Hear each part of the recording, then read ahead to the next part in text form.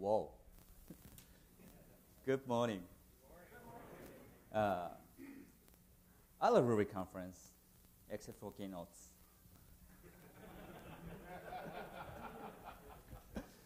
And I love you people. Thank you for coming. This year, I'm going to talk about the 0.82 language. I know you don't know what does it mean, but let me tell you about that. And the whole earth was of one language and of one speech in the book of Genesis. Long time ago, it is said in the Bible, the people spoke one language, the one true language. They spoke the perfect language. But they made very great things and built up a great tower, and that tower was destroyed. And we have no longer the same language. Therefore, the name of the tower is called Babel, and because the Lord did confound the language of all the earth, so we did. Since that, so we did speak. We have spoken different language, like English, Japanese, Russian. It is correct with Russian? I don't know. I just copy and paste. Correct? Oh, good. And Arabic. Yeah, thanks to Unicode. And a lot of other language. By the way, this year, I changed my presentation software. This one is called Rabbit. It's written in Ruby. Yay! And it understands Unicode.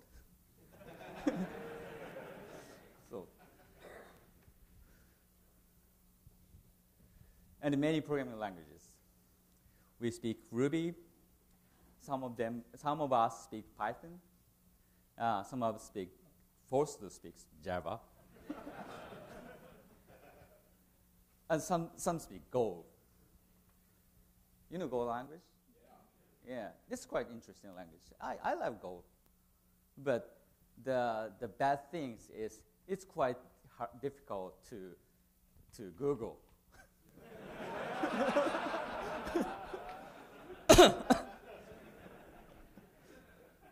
And in the bug tracker of Go languages, someone posted some kind of complaint that I made up the language name Go 10 years ago. So you should rename the language. I came first. And in that thread, everyone talked about the new name, or the Google should change the name. They shouldn't be evil. And some proposed to rename the Go language into. Oh, I'm sorry. Yeah, it's quite new for me. Issue 9. Just because that complaint was filed as an issue 9 in the bug tracker. And it reminds us a Plan 9 as well.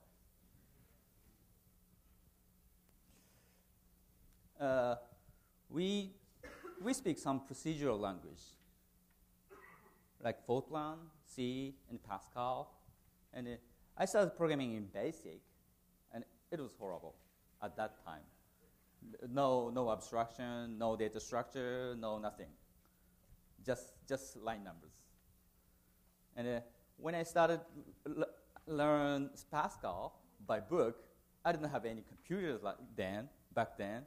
So I studied Pascal without writing any line of Pascal code. And it was a fantastic experience. I learned recursion through Pascal. I learned data structure from Pascal. And it helped me a lot when I learned C and other languages like Lisp or small talk or anything like that. And some of us speak some object-oriented language like Smalltalk, C++, Java, and Ruby. And some languages are functional, like Lisp. Some may feel some kind of reluctance to consider Lisp as a functional language. It's a, I don't know, parenthesis language. Yeah, you can easily write a procedural code in Lisp, but still, it's kind of, the origin of functional language. And we have LCaml, Haskell, and Erlang. Each has different aspects, but they are still functional languages. Some esoteric language. They are language to confuse people's brain, like intercal and brain.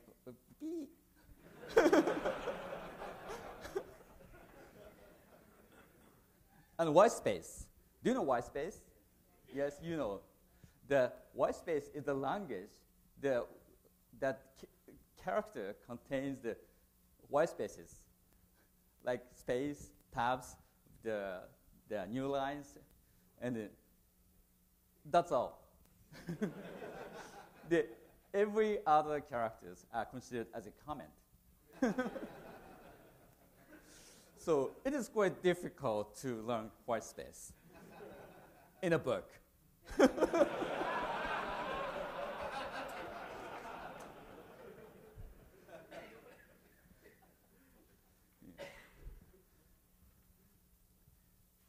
Oh. また間違えた。I'm sorry. An APL. And a few years back, I was surprised by we have every APL characters defined in Unicode. So now we can program in APL without any special keyboards. There are so many languages with the different opinions. So naturally, each programming language has its designer, and they have different opinion about what programming language should be, or the opinion and the different trade-offs or different policies for the languages. So, there's no single way to define the programming language. Yeah, I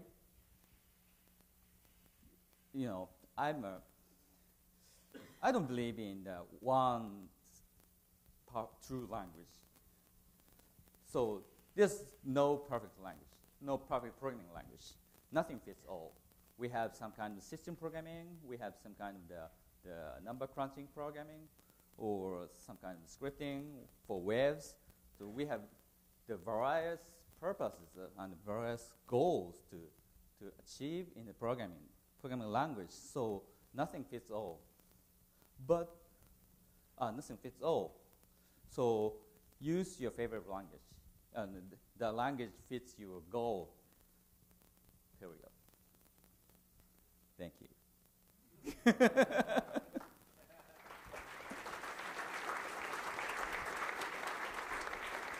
But I have a little more things to tell you. The key person number one is the Wilfredo Federico Tommaso Pareto. Did I pronounce right?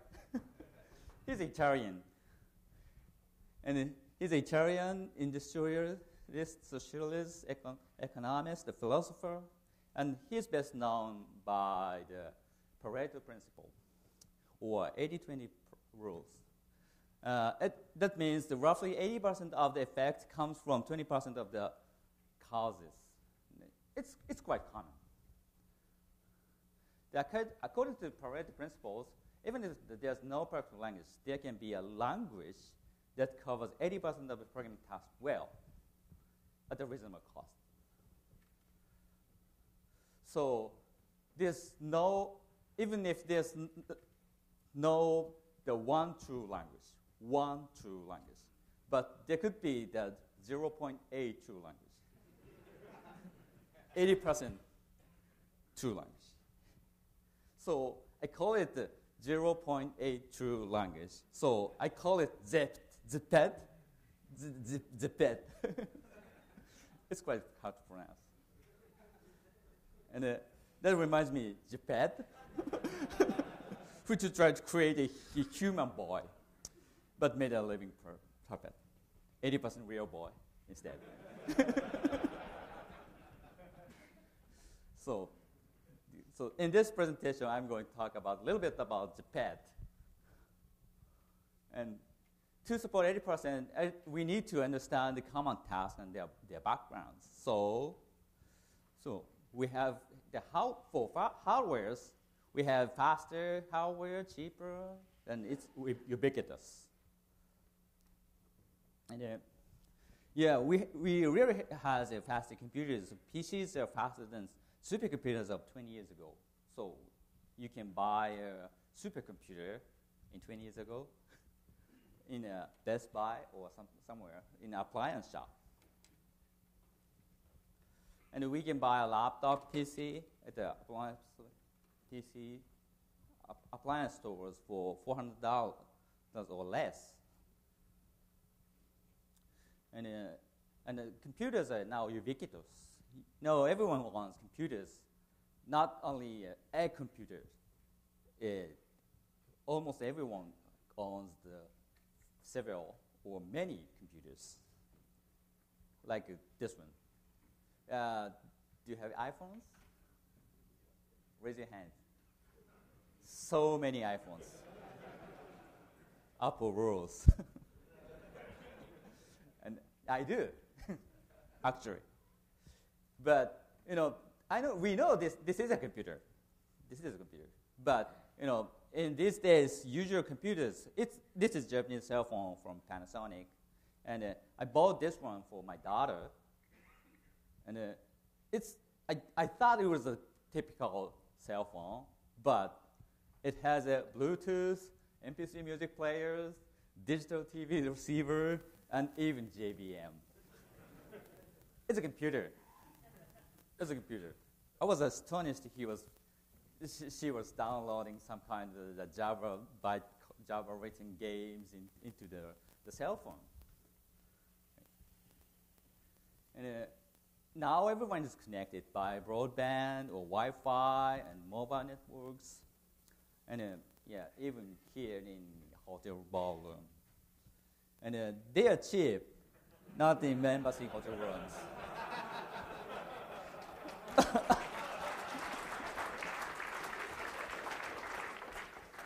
But anyway, we can buy the 100 meg optic fiber connection for the $60 a month in Japan. I don't know how much that costs in the United States or other countries, but it's quite cheap, at least in some advanced countries.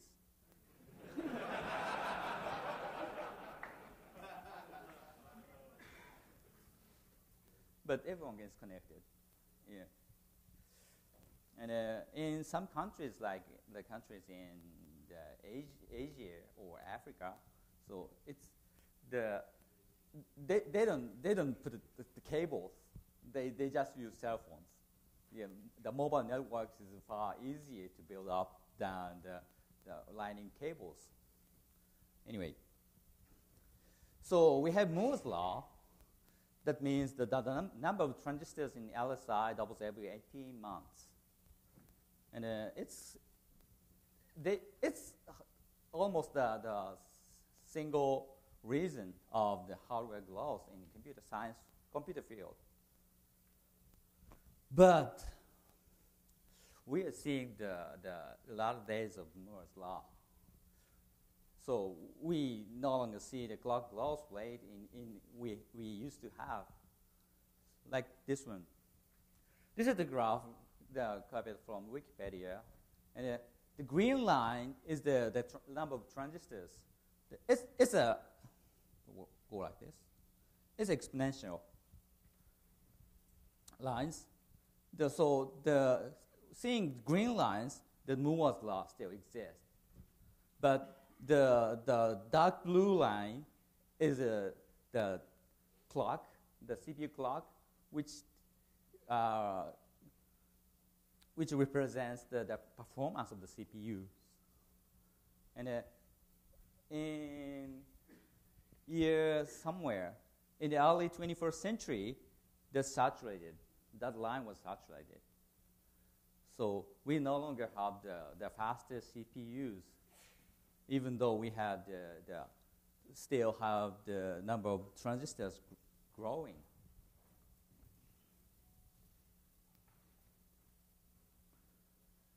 So the hardware vendors, the CPU industries goes to multi-cores, we have the 2 CPUs on a chip, or 4, 8 chips. And we even going to have the many cores in the near future. Some companies announced that they build up the 100 CPUs, Intel-compatible CPUs, and a chip. It's quite interesting. And some people goes to more distributed way. So we put many computers into the data center. So we just use it. So and name it as a cloud. And for software, in our society, the software is getting more and more important.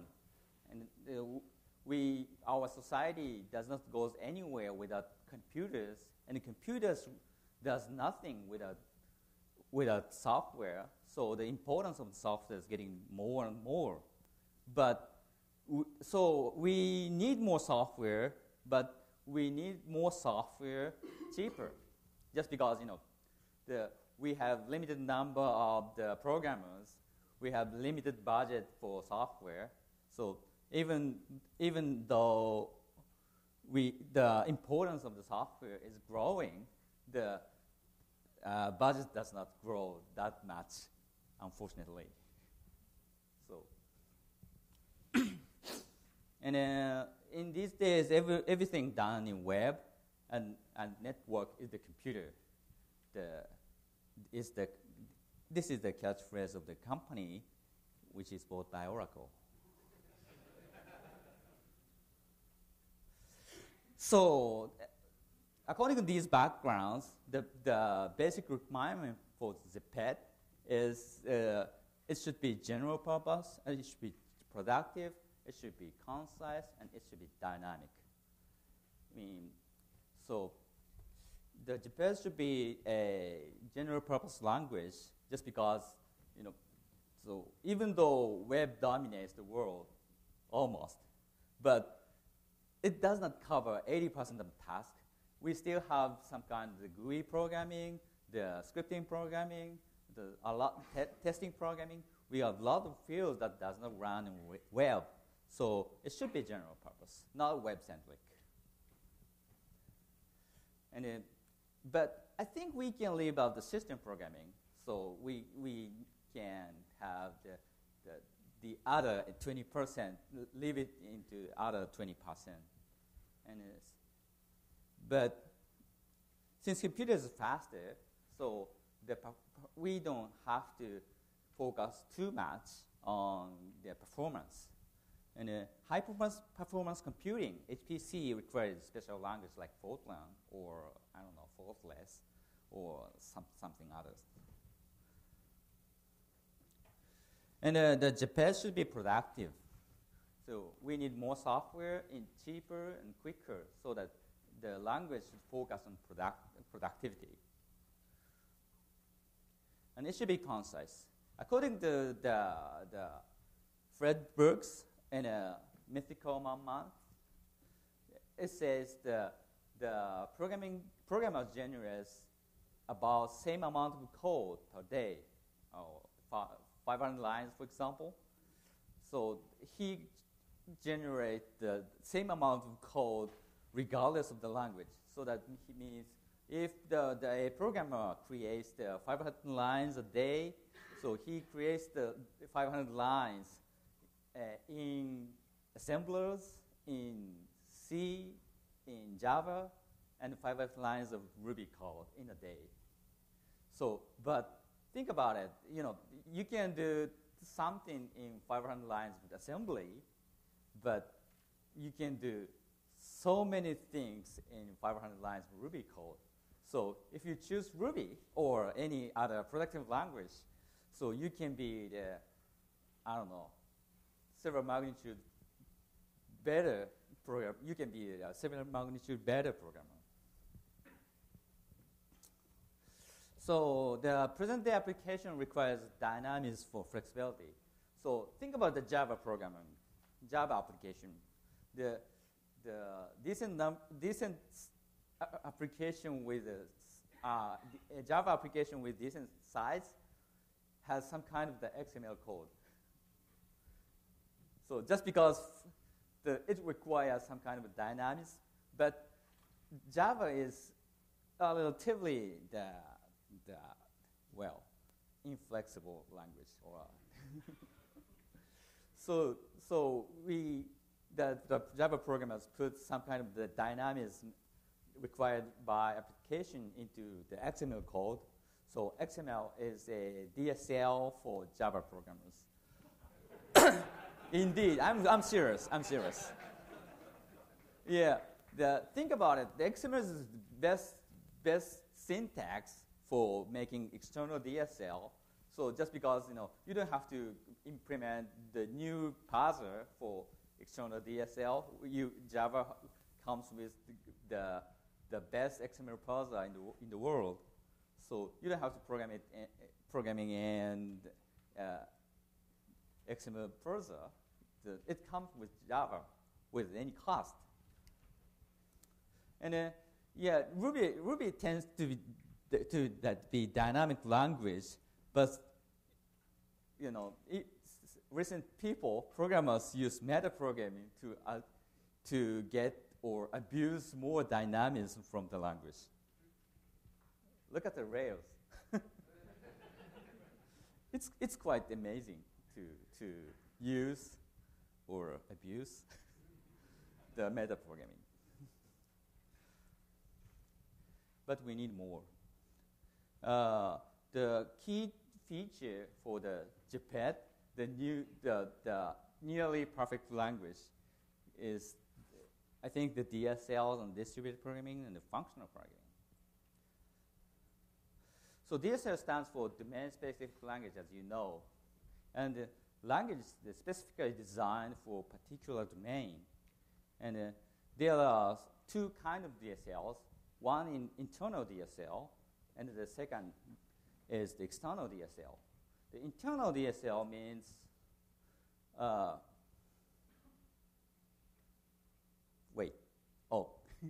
DSL has a lot of advantages, like it provides a high abstraction, and it provides self-documenting code, and quality, productivity, reliability, maintainability, portability, and reusability. It's from Wikipedia. And the validation at the domain level. So even non-professional programmer can be programming in DSL somewhat. And there are two kinds of DSL, and one external and one internal. The external DSL means the domain-specific language designed and implemented for particular purpose. And the internal DSL means the DSL on top of the host language. So adding vocabulary and some kind of the control structure, so making existing language into DSL. So there's a need for productivity in the nearly perfect language. So there is ease of programming for non-programmer is important. And by DSL, the one can retrieve expert knowledge in their language-ish.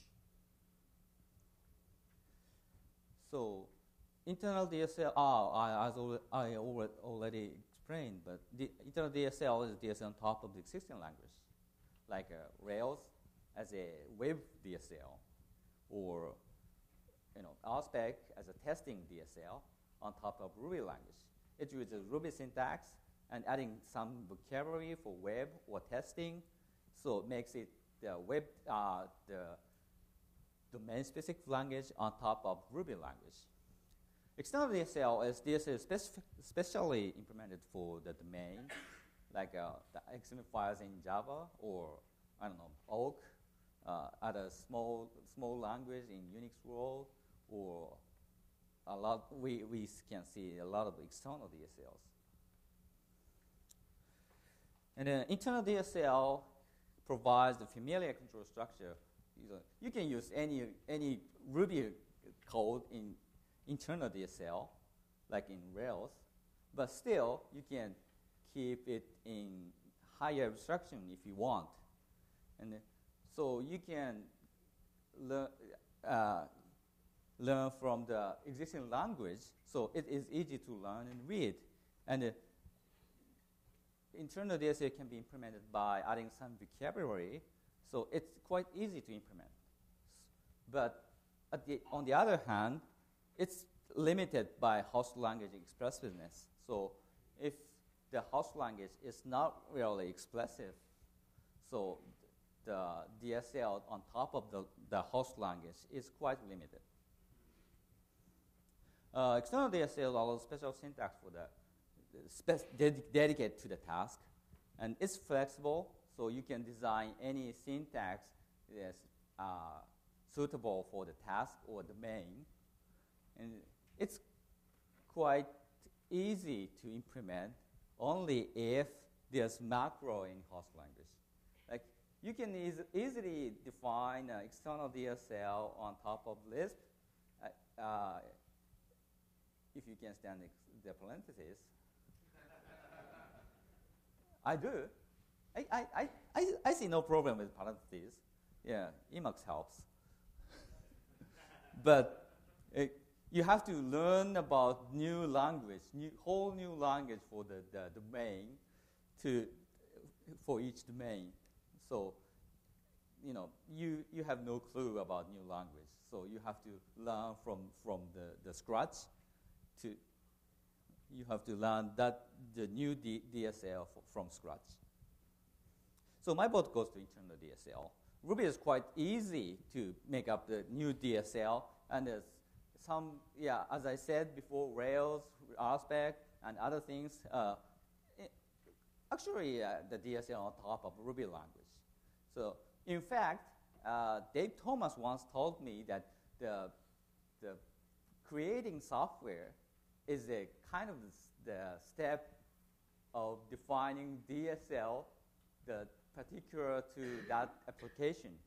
So you prepare the DSL for the application, and you end up in the programming in that DSL for the specific application.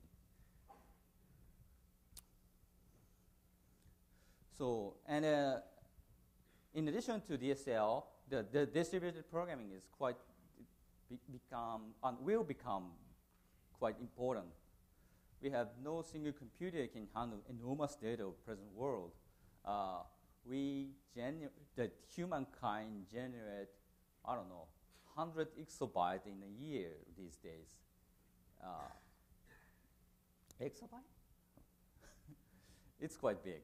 And we need to use more cores and more computers. So we have MapReduce or cloud something. So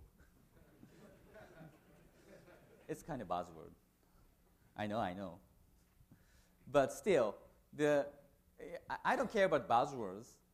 But the importance of distributed programming is still real. And the functional programming. We see some sessions about functional programming in this conference. And functional programming is becoming very important just because it can be declarative for the task.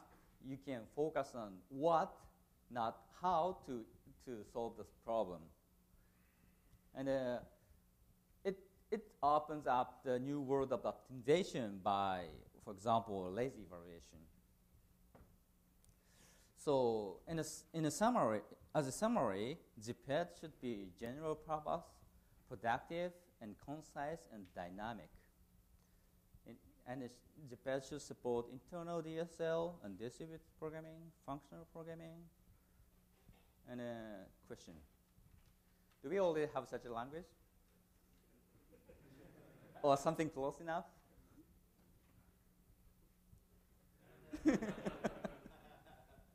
Ruby. Ruby is general purpose, productive, concise, and dynamic, and fun. That's important. And Ruby supports internal DSL very well, as you know, and far beyond other languages. As far as I know, Ruby is the best language to implement the internal DSL. That's the key, I believe. And Ruby provides rich set of literals and blocks and flexible yet complex syntax. So if I didn't allow for example, omitting the parentheses around the arguments, the syntax will be much simpler. But you have to put the parentheses around everywhere.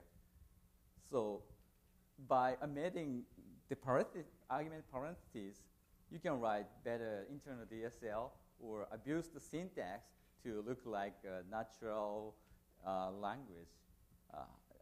Like English-like language.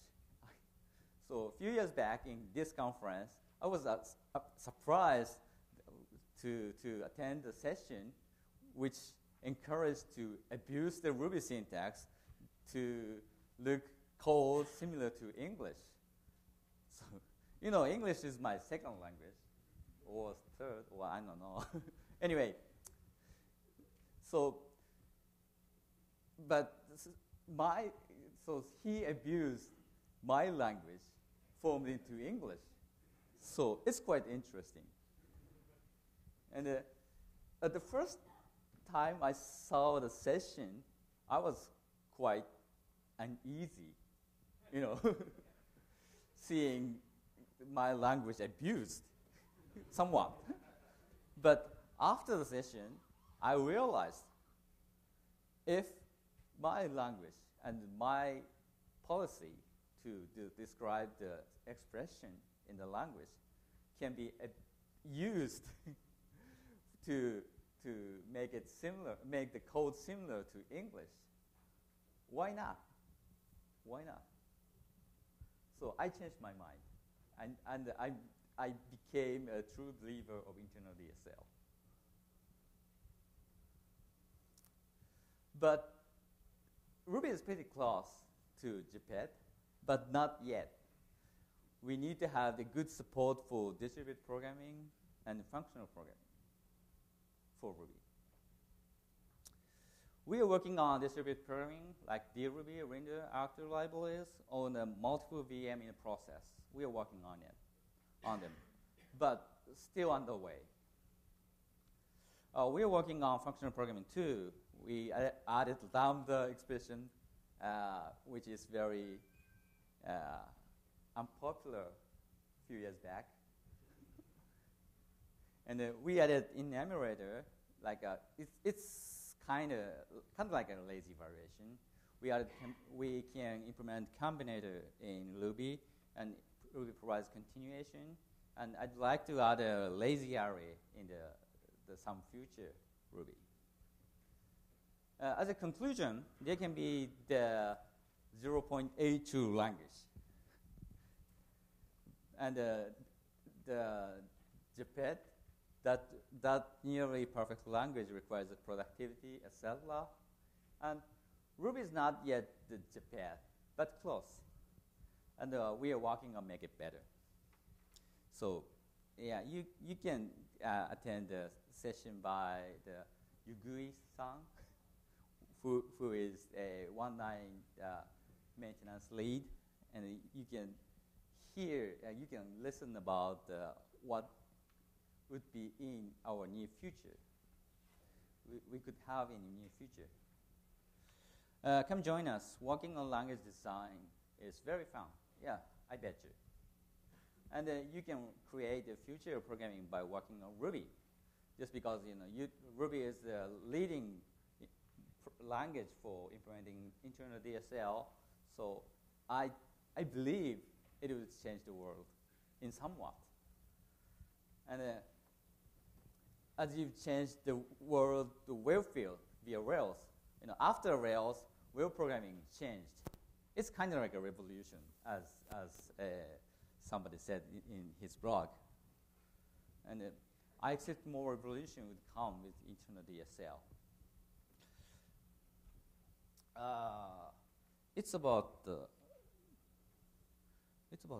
Okay, I finished the slides. Okay, thank you.